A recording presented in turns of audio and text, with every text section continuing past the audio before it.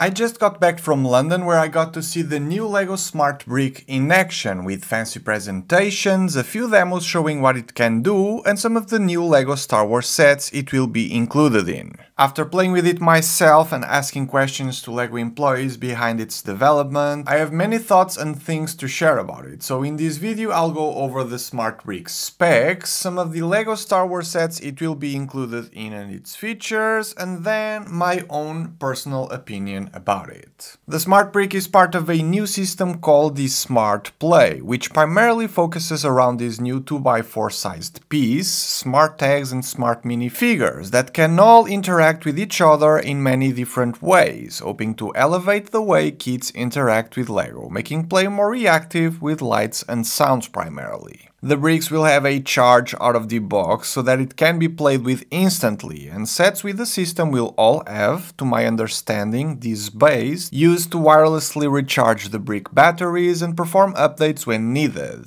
The batteries on the bricks are supposed to last for up to 45 minutes of non-stop play, and to get them fully charged shouldn't take more than 3 hours. To turn them on, they need to be shaken, and then connected or placed near a smart tag or minifigure so that the brick or bricks know what the play scenario is. The brick by itself does not perform any action besides activation, and multiple bricks can interact with each other, provided that there's a smart tag that supports that, though no one was able to tell me the maximum amount of bricks that could be connected with one another. Every brick is the same, packing the same tech and specs, which produce lights in different colors and sounds. Packs a gyroscope sensor, letting it know its orientation or where it's facing, a distance sensor to know its relative position to another smart brick, tag or minifigure in a three-dimensional space, indicating this via color coding. And finally, a color sensor that can replicate what it's seeing to other bricks. The rooms where the demonstrations took place were very noisy, so I can't really speak to the sound quality of the bricks, but from what I could see and test myself, these can do everything they're claiming to do, which in today's standards for something this size isn't that impressive, considering how far tech has come in the past few years, yet still impressive for LEGO standards if you think of the sizes of current LEGO tech-related products and pieces. These examples were all designed just to have us see what the smart bricks could do, but then we were shown practical scenarios in upcoming LEGO Star Wars sets of how the technology will play out.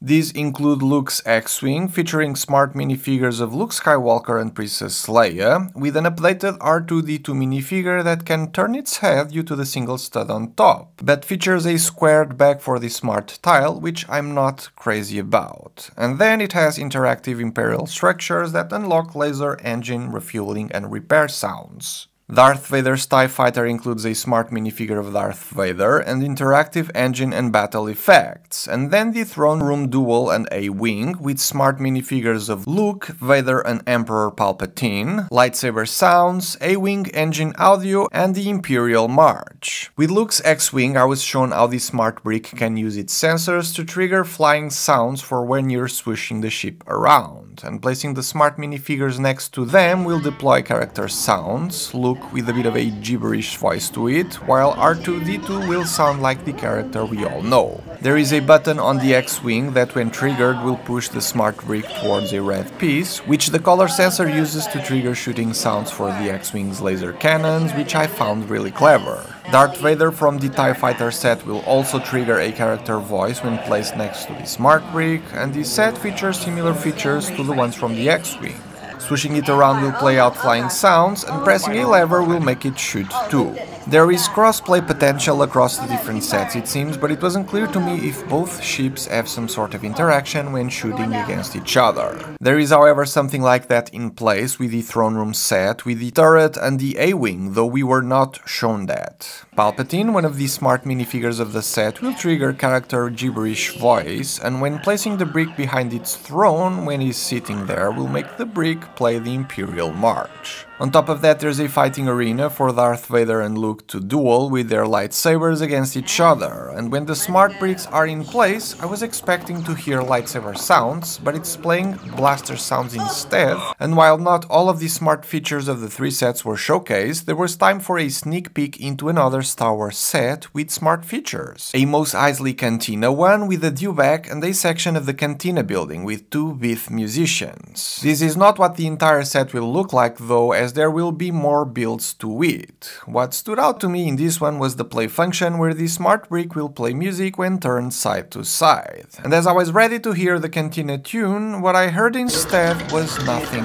like it, which feels like the biggest missed opportunity if you ask me. The fact that these Star Wars sets were made around the smart brick and its play features means that their design will understandably be impacted by it. The models need to be sturdy to handle play, and the places where the smart brick needs to go need to be easily accessible by kids' hands. You know, the target audience for these products. So for the adults complaining about the looks of these sets, I can understand where you're coming from, but these were not designed with you in mind. They're for kids to play with. And do you really need the millionth Lego X-Wing to fit your needs, looks-wise?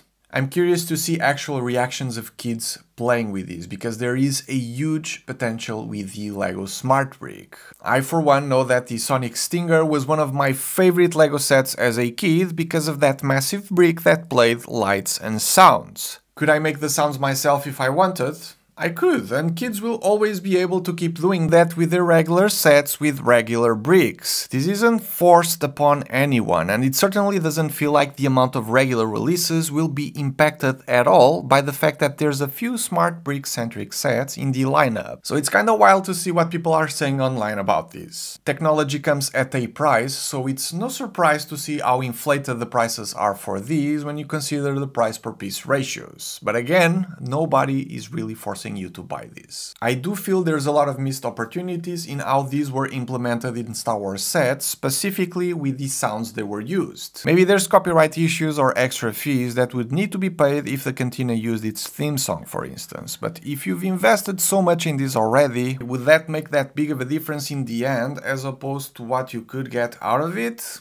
I'm not so sure. I really like the technology and the whole smart play concept at its core. The way it can be integrated with regular bricks and how it can elevate the play experience for kids in so many different ways. The claim of being screenless is something I value very highly these days as a father, as I think many parents will too. And I'm kinda curious to see where and how we will get to see more smart bricks being used across the LEGO portfolio. But I have some concerns and things that I'm not loving about it. People and kids who get a bunch of these sets will over time collect a bunch of charging stations, and the idea of having a box of these, as I do of brick separators, feels wasteful to me. Maybe there will be expansions like Super Mario sets, and not all Smart Play sets will have the charging station. But if we see this technology move to other themes, a stack of these is bound to happen. As a builder at heart, I'm trying to think of ways where adults could use these in their builds. I think the LEGO Smart Brick has a huge potential, and there's some cool, interesting opportunities to use the lights and the distance sensor for some cool gimmicks in custom LEGO creations, but there are 2 major flaws that could get in the way of making that easily possible. For starters, to activate the bricks, you need to shake them. There's no power button you can press on and off. You physically need to shake them for things to happen, which for smaller builds and ships should be fairly simple, provided you're building them sturdy enough, but for buildings, large-scale dioramas and city settings, that's simply not an option, which kinda sucks. The second reason is, from what I was told in the London event from LEGO employees, you will not be able to customize actions on your bricks and will always be limited by the constraints of whatever smart tag you're using near it. So unless LEGO produces a smart tag that does exactly what you need for your custom builds, we will be stuck for the time being with X-Wing sounds and gibberish voices. That for me is the biggest downside of the system, and perhaps the biggest missed opportunity that this could offer to every type of consumer, not just kids, but adults alike.